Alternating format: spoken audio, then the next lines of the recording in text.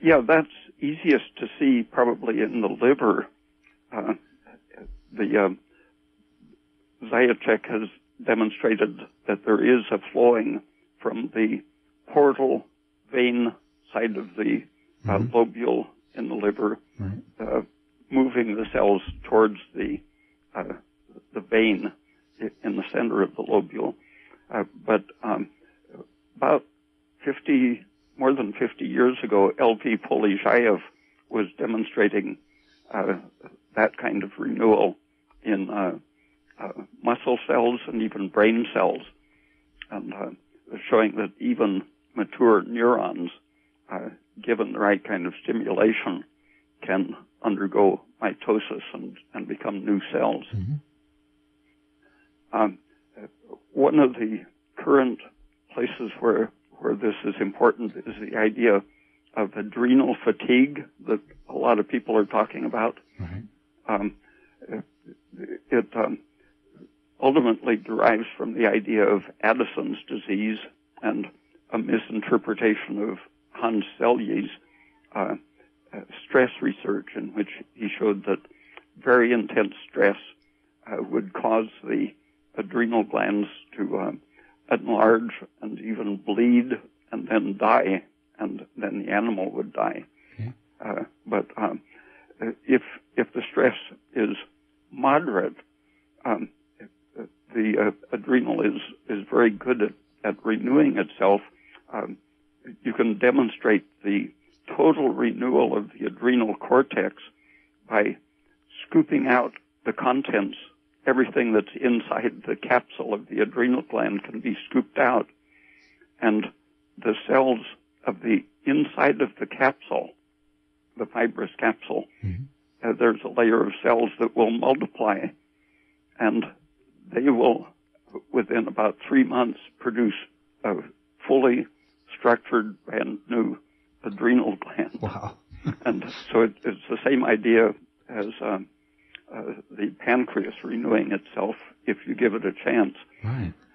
And the same logic that you can see in the feedback systems of sugar and glucagon and the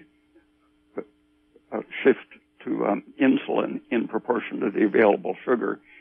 In the adrenal gland, the cells that are near the capsule are the cells that produce aldosterone, or the other the class of mineral steroids, mineral regulating steroids. As they mature and stream towards the center, they turn into another layer that produces cortisol and the glucocorticoids. Right.